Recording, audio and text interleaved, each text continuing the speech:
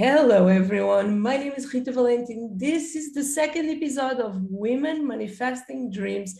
Aneta, how are you doing? I know you are cold, I'm hot. Welcome here. Thank you so much for accepting my invitation. And tell us who you are and what you do and where you're based. Thank you for having me. It's quite chilly in UK. So my name is Aneta Buckthought, originally from Poland. I live in UK for over 13 years. I do have master degree in careers coaching and another master in management as well.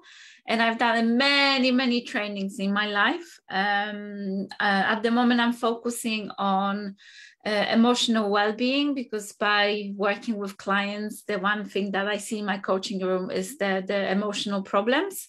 And I found that the method, which is called the rainbow method, is based on color psychology and color therapy and science and a little bit of the quantum physics. So it is, the purpose of that is to wear colorful glasses to help people with their mental health just for 20 minutes a day. So that's a short introduction to what I do.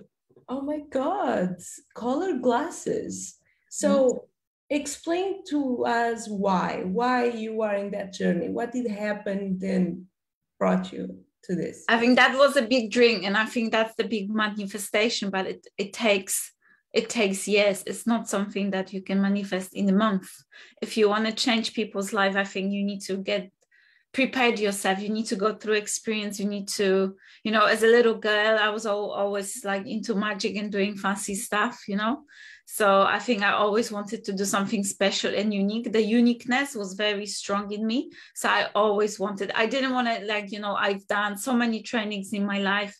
And I was like, that's not me, that's not me, that's not me. It is an amazing experience because I acquired a lot of tools in my life, so which I use in my coaching now. However, I always wanted to do my own approach, something that is me, that will have my name on it, and I will leave the legacy for the next generation, and something that I've seen that people struggle in their normal life as well. Not everyone is ready to go to a therapy, to coaching. So my question always was like, how we can help people to overcome those mental challenges, or just give them a tool or a help that, they will be more open for, for some of us done it like for 15 years, because not everyone is the same.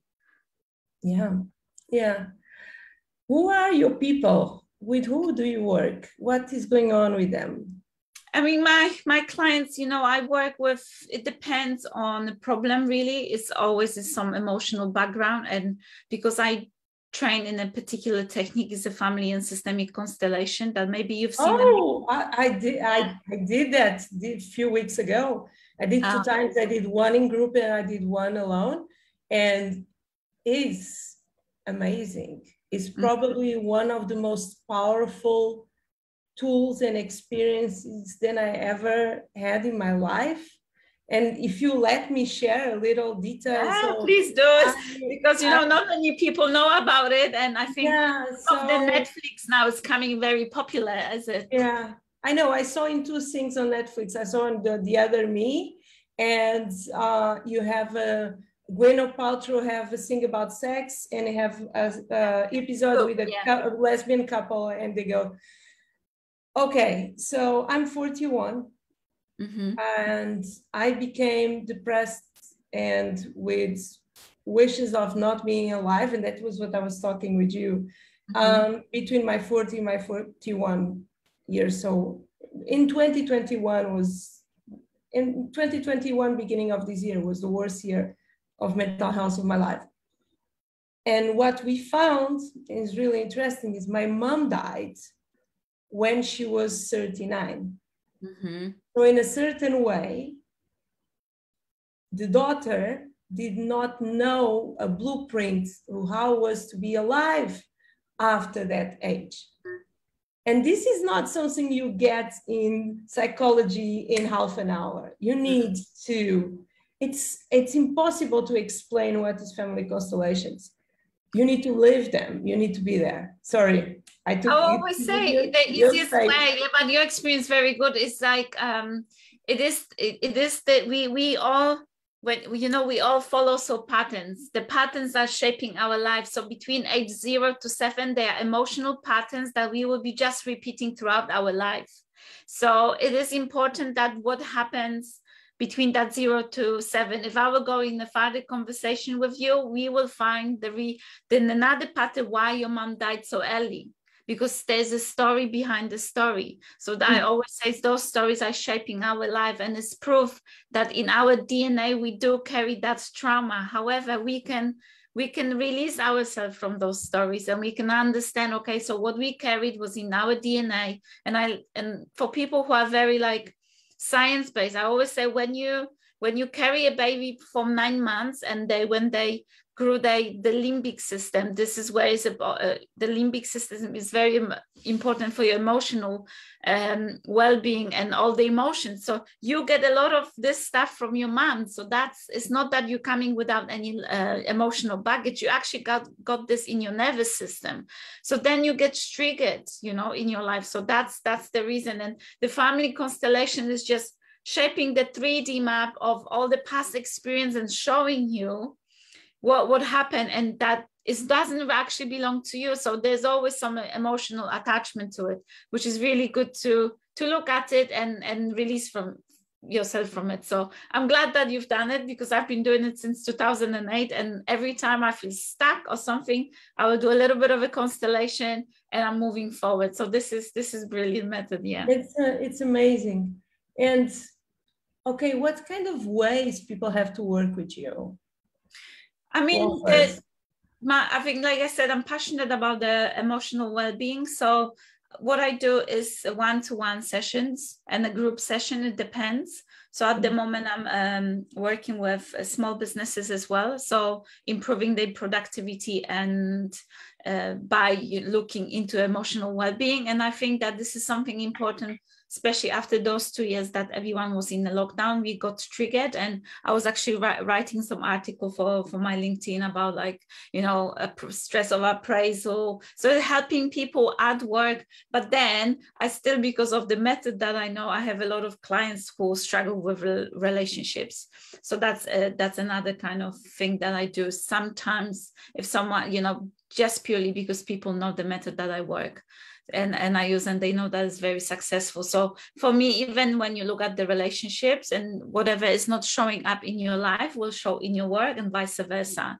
But I'm focusing on the work purely because we spend 80% of our life at work. So, all the emotions that we carry, they are very important. So for me, it is important that people feel happy at work.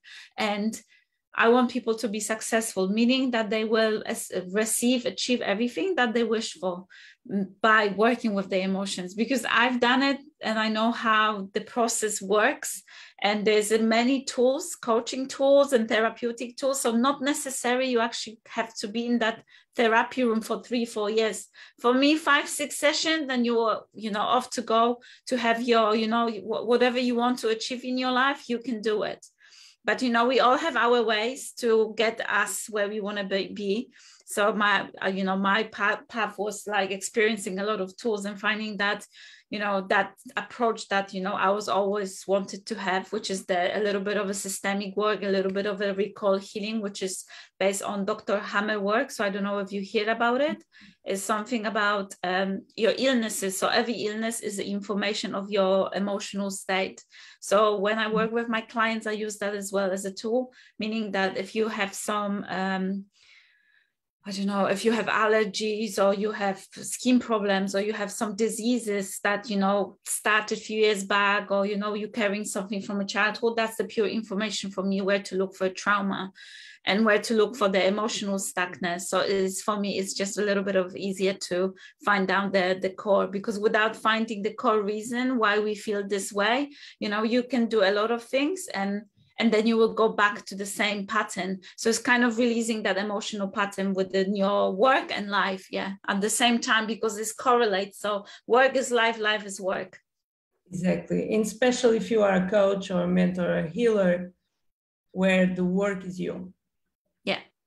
I mean, if you a business owner, for example, like if coaches are business owners, therapists are business business owners, everyone who started some kind of self-employed, small businesses, big businesses, you are the business. So all the emotional stuff will go to your team, will go to your product, will go to your clients, you know, everything. This can be mapped up by family constellation as well for businesses. That's the one thing. But the second thing like is Akashic records, not like the different, but you can open the Akashic records for a house, for a company, for something. It's amazing. There's a lot of tools out there. It's just the awareness, the knowledge that we need to teach people about it. This is the problem, that it is still out there, that people are afraid of it or don't know about it. So it's kind of spreading awareness what is out there, and teaching them the understanding that when you go to work and there's a problem and you feel like your boss is this and that, have a look, what was your relationship with your parents, what they are showing you. So this is kind of things that, you know, and then vice versa. If you're in your home and you have a partner relationship, what was your relationship with the parents? It always take us to those two, I would say, spiritual teachers. Yeah, your mom and your dad, because they gave you a life. And then, you know, they set you for it. However, you know, your job is to release yourself from few things to actually go and live your own life. So when you want to manifest something, you know, manifestation, you can manifest, but for me, manifestation comes with work, meaning you have to work on yourself. I'm 100% with you. I agree with you 100%. How can people, okay, what is next for you and your company? Or yourself personally? I mean, at the moment, so I'm still working on myself. So I travel a lot. I go to different countries and I do different things just to experience, because I find it is fun and I always learn something new, and I implement that in my coaching. That's the one thing. Second thing is just to give people more information about what the color therapy can be. Don't like the word therapy, but how the colors can improve your mental well-being, meaning that how by using, you know, 20 minutes a day, yellow glasses, you can feel more self-confident, and how that affects your brain waves. So we're going into a little bit of a quantum. So I'm doing a research self-study as well, that I will measure the brain waves and the colors and effects. However, I do have a lot of research papers, so it's a science base, which is always important for me to actually speak from a, you know, I love spiritual stuff, but I like science. So I put those things together. So for people who come to me and say, well, I don't really believe, then I can put the paper. And I said, actually in 2021, they researched this, in 19 something, they researched that. And research means that, you know, there was experience, means that that's the knowledge. Yeah. So people experience that, they write the research paper or books. So it is not the woohoo stuff. Yeah, I know. And especially in Europe, people are much more, oh, I don't want any woo-hoo stuff. Yeah. But I think it's changing. I feel that people are looking a little bit more to what is there more. Even I'm in Mexico, so here everyone believes in extraterrestrials, other lives, you name it, everything is here on the same package. In Europe, it was really difficult for me to connect with my spiritual side. I will never do Akashic Records readings in my life, or even tapping an EFT and believing so much if I did not travel to this side. So how can people find you online? You have an amazing Instagram account, and I just follow one. I did not have time to follow the other one, but your work is amazing. Me as a social media coach, I need to give you 5 stars. How can they find you? COVID time, because, you know, I was like, how I can use this time, and there were so many resources. So thank you for that. Because, you know, when you train something, I was like, I'm not going to be a social marketing coach or whatever. It's not my kind of cup of tea. I said, however, I like to know things. So yeah, that's a big compliment coming from you. So thank you very much. Yeah. But can you share the links how they can find you? I mean, if you type my name, Aneta Buckthought, you will find only one everywhere online, meaning that I'm on LinkedIn is under my name. I've got few socials. On Facebook is Coaching with Aneta. At Instagram is Coaching with Aneta. That's the main one, and then Rainbow Method is another social media one. So I do post more stuff on LinkedIn at the moment. I've done a lot of work on Instagram. However, I feel that when I speak to LinkedIn, it's the different language that I use is more science-based and it's a mix. So I actually enjoy that one. But I believe that, like you said, you manifest people. I think people buy people, but with coaching, you cannot force someone to work with you. And that's the main thing that people do not understand. In any work you do, you need to make yourself interested to people, your knowledge, your experience. And I've seen a lot of stuff that isn't right there. So I think it's just, if you feel the need to work with someone, that I would say, if you relate with someone, there's always someone else that have the tools for you to move on. Yeah, 100%. Do you manifest, you told already, do you have other dreams that you manifest in your life? Or do you know what is your secret for manifestation? I think I would say that I see, because I haven't done much about the manifestation, like, different programs. I think what I do is, no, what you do not naturally. Yeah, but what I say to my clients, for example, when you want something from the future, you need to go and connect with that felt sense, meaning that you need to feel it, what you're going for. So when you feel, what do you want? I always ask, what do you want? How you want to feel? So you kind of do that visualization of, you do write down. I make my clients to write the book, the book of, okay, what your future will look like. And I want them go really high, meaning you talk Prada, really expensive stuff, because you raise your vibration high. You allow yourself to feel like I'm worthy, which not many people do so. So I would say I will try to feel worthy of those things, and I always have a good intention behind that. So it's not about me, it's about how I will feel, and I know how I want to feel. I want to feel happy, I want to feel free, I want to feel grateful, but I want to change people's lives. So I manifest and I see myself, okay, if I'm on that big stage talking to people, how those people will feel and how that will make me feel. And it's not about like, okay, because the rest will come, if you raise the high energy of people, it's like a mirror effect, will come back to you, meaning that we usually focusing on money and money, but you need to do something for that money. So what do you do if you raise people's vibration so high? So meaning that the energy is going your way, so you're getting that, and that energy might come as the money, as the other opportunities. So it's just understanding of that, that felt sense that we need to connect to from the future and bring that here, so we know where we're going forward with it. But I always emotions are very important. Yeah. Perfect. A little message for your younger self. Don't listen to other people critiques, because this is what I think what affected me the most, other people's opinions. And I would say to my younger self, it's like, you go, girl, you got it. Everything what you wanted is out there. You just believe in yourself. I think it's just the self-belief is very important. So yeah. Okay. To end this, a quote. Do you have one? Quote. I did one quote yesterday on LinkedIn. So that's I would say about potential. If you believe in your own potential, people will believe in your potential too. Meaning that, everything starts with you. Wherever you go in your life, when you look at your people, the people are, again, like your mirror. So whatever you're sending out there is coming back to you. So it's not about other people making you happy, but it's about you. So if you see in yourself the gifts and potential and the skills, because every person in this world is born with something different. And whatever, if I'm doing manifestation, you're doing manifestation, then Karen does manifestation as well. We all doing it different way. And you have your own pack. You have your own soul group of people that are waiting for you. So you need to shine your life. So I would say, you need to work on your potential, and people will see in you as well.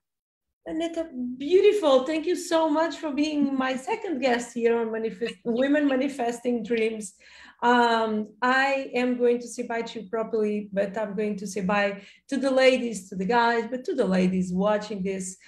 Keep living your dream and make it happen. Aneta is a great example of that. Check out her work, is amazing. And don't forget to subscribe, to comment, to share, and I see you on the next one. Bye-bye. Bye-bye.